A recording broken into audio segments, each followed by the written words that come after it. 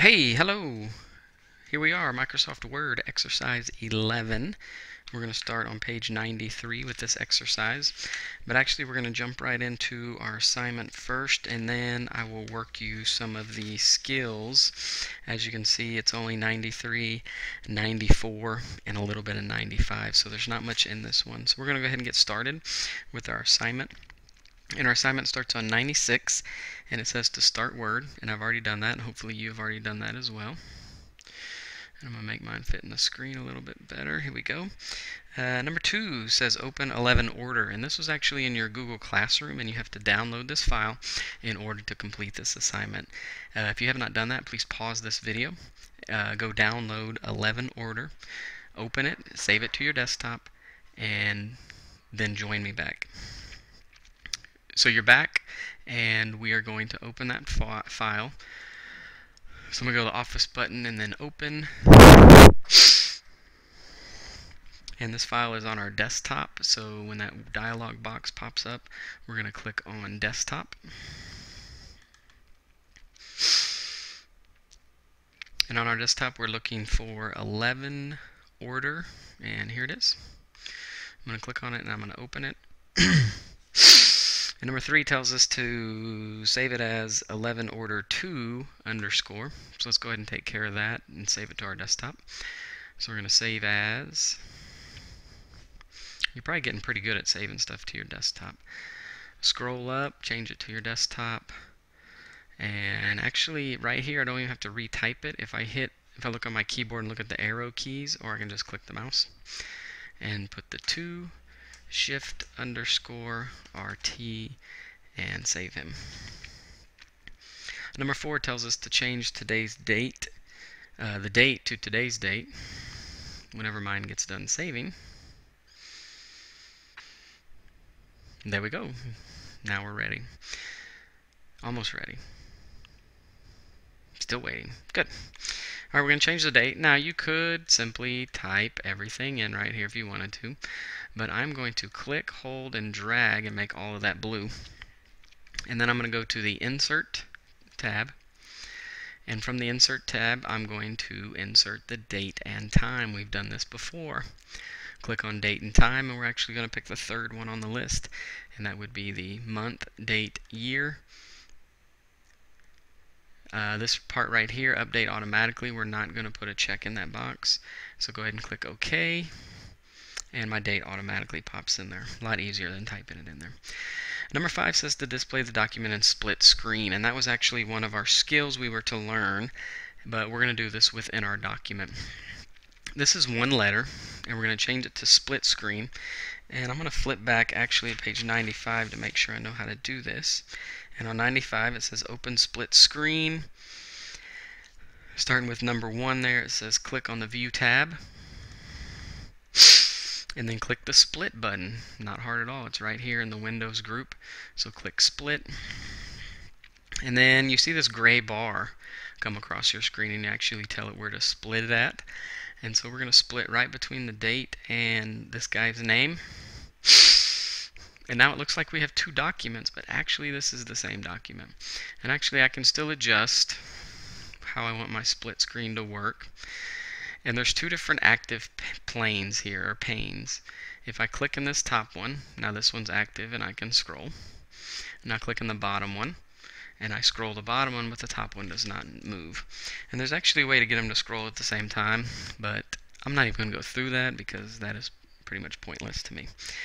But anyway, so to switch back and forth, and again, it looks like 2 documents, but actually it is the same document.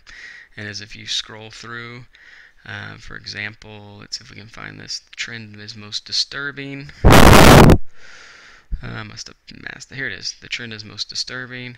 And so it is the exact same letter, and you can even see here's her name, Gretchen. Scroll down, and here is Gretchen. So it's the same letter, I can just see it in 2 different areas. So the question may come up, why do this? Okay?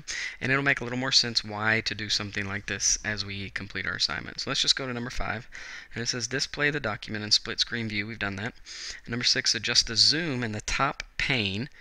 Okay, this would be the top pane, so click in here, make this one active, and we're going to make the zoom we're gonna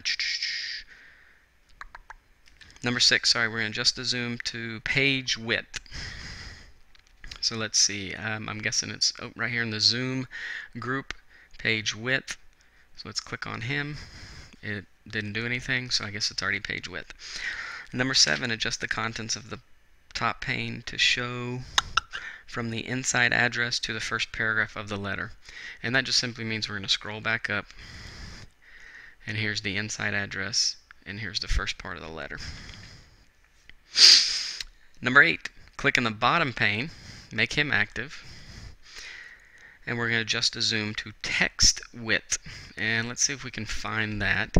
I'm guessing it's going to be somewhere in this zoom group. Let's try to click on this magnifying glass, this hand lens. And let's see, I got some numbers, page width. Oh, here's text width right here. So the middle one, put a dot in that circle, then click OK. And the text, it looks like it got a lot wider. Oh yeah, it sure did. It got a lot bigger. So I guess that made it zoom. Number 9, scroll down to the bottom of the pane until you see the paragraph beginning. Please contact me as soon as possible. So let's find him. Please contact me as soon as possible. Here we go. Number 10, we're going to insert the recipient's name at the beginning of the sentence. Refer to the information in the top pane. So the question to be answered, why do something like this? This would be a good reason why. Instead of having to scroll all the way back up to the document and find this guy's name, if I do split screen, now I can take this guy's name and now I can type it right here and look at it. Or even better, I could copy it, paste it, either way. I'm going to show you both ways. Now the simplest way is just to start typing. Okay, and actually they tell us that we're going to refer to illustration A to complete this. And so we want it to say, Mr. O'Rourke, comma, please contact me as soon as possible. And so the P will actually be lowercase. And I believe it says that at number 11. So edit the text, use the grammar and punctuation, for example. Yep, just like illustration A. So the simplest way, of course, is to do Mr. O apostrophe comma, and then go to the P, backspace, and just put a please. And you know what? Mine looks just like that. But let's say, you know, I'm always into shortcuts, so I'm just going to simply highlight. I'm on the top document now, and I'm just going to highlight his name. And I can do Control-C, or I can right-click and copy. Now go to the bottom pane and put it right in front of the P, and I'm actually going to lowercase the P first. Go to in front of the P, do Control-V, or I can right-click. Nope, I need to right-click. It's not letting me do it. Wait a minute, there it was. Paste. So Mr. O'Rourke, and I have to backspace one time, or do the arrow key one time, and put the comma in. So there's either way you could do that. And this is about the only reason why you would use split screen. If you had a really long document and you wanted to refer to something at the beginning in order to put it at the end, you could use the split screen. Now we're going to remove the split screen, so I'm guessing we stay in the View tab and we go to the window and we're going to remove the split. So I'm going to click right here where it says Remove Split, and let's see if it fixed it. So we have Dear Mr. O'Rourke. Let's go down to the last paragraph, and there it is, Mr. O'Rourke, please, comma, please contact me as soon as possible. So pretty easy. One other thing I'm going to show you, and it was about the only other thing in this chapter, is called the side-by-side view. And I'm going to refer back to 95 because I need to refresh my memory on this. And so we want to go side by side. Here we go. Actually, it's on page 96, so it's right there. Compare documents side by side. So we're in the View tab again, and we're going to view side by side. There must be a button that looks like a book. Oh, I bet you have to have open another document to do too. So let's do that. Let's just hit the Office button, create a new one, and let's just open a blank document. That's fine. hit create, and now we're side by side. Now let's go to view. So you have a new document, your other one's right behind it. Click on view, and there our button is ready to go, view side by side. And so here's another feature you could use if you were doing two letters at once and you wanted to copy and paste or retype something. So for example, I could, and I still have to click back and forth. So I could highlight this, I could copy him, go to this letter, paste, and I could create another letter viewing this one at the same time. And if I was really good at my typing skills, I could look at the letter and type for the third time in a row, and so on and so on. And so those are two features of this chapter. They wanted to show you how to do the split screen, and they also wanted to show you how to do the side-by-side view. And if you had 3 documents, you could do all 3 of them side by side. If you had 4, they would put them 1 up here, 2 up here, 3, 4, they would put it into a box form. Okay, now be really careful right here which one you close. Make sure you're closing document 2, and make sure you keep 11 order 2 open. This one we're going to close. We don't need him anymore. I was just showing you the split screen. No, I do not want to save. Wow, that was really loud. Okay, now I'm back to my original document. Now we're going to do 2 things before we turn in our assignment. The first one is we're going to add in one of our autocorrect features. And this is not in the chapter. This is an addition. You may want to do this for future reference. But in the Office button, go down to your Word options. It's down here at the bottom. Click on him, and when this next window pops up, we're going to go to Proofing. Click on Proofing, and then go to Autocorrect, and open him. And this is the autocorrect dialog box, and since we've been using this Michigan Avenue Athletic Club, I figured we'd make us a little shortcut and a little autocorrect. So right here where it says replace, we're going to put MAAC. And then over on this side, we're going to type in Michigan Avenue Athletic Club. Let's see if I can get it right this time. UB, here we go. And then we're going to click Add. And now it's put it in there. And then when you have that in there, you're going to click OK. And then, oh, mine's off the screen here. Let me move it up. I'm trying to get it off the screen there. I can't. Well, OK is down here at the bottom. If you can see it down there, I'm going to have to move mine out of the way. We'll click on OK. And then now go to the very bottom and go down to Gretchen Whitman, the Pro Shop, and then do your insertion point at the end of her name. Hit the Enter key 1 time, and Tab 1 time, and it should go over there. And then type MAAC, and then do spacebar, and then it changes for you automatically.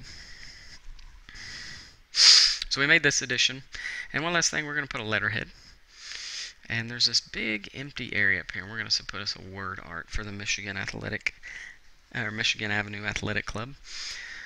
So to do that, first let's go to Insert. And there's this button right here that says Header, because that's what this blank space is right here. That's called a header. So click on Header. And then they give you all kind of options of like templates of headers, but actually we're going to put our own in. So let's go to Edit Header, and then now we're able to manipulate something in the header. And so in the header we have to go back to Insert, because our word art is not available here. So go to Insert, and then all the way over here with this blue A, click on Word Art. And actually we're going to pick the 1, 2, 3, 4th one. And right here, let's see if the MAAC works. Nope, we have to actually type it in.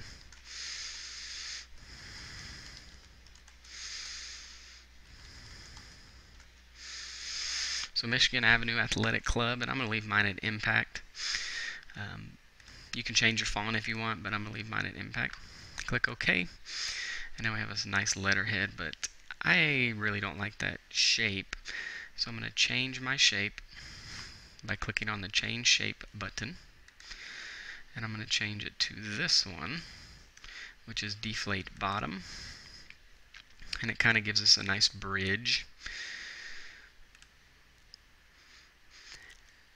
And I'm done with this. And down underneath this blue line, I'm going to double click. And I might have to scroll back up, it looks like. And I've inserted a letterhead in the header. And that's why it looks light gray, because it's not actually part of the letter. It's in the header area. But then it gives us a nice feel. But I want to make sure this letter is one page, because see, it comes on the next one. So if we go to the print preview, and then we have our magic shrink to one page button, and it brings everything to one page. Close your print preview. We have one page, and we have our header. And this is going to complete our assignment for today. So let's save to the desktop, and then once I have it saved to my desktop, then I'll be able to turn it into my Google Classroom. 11 order 2 underscore my initials. And it should ask me if I want to, yep, I do want to replace it. And after I click yes, mine's running pretty slow today. But anyway, once it finishes saving, you can close out Word and turn this into your Google Classroom. Enjoyed working with you today, and I look forward to our next assignment together. Have a great day.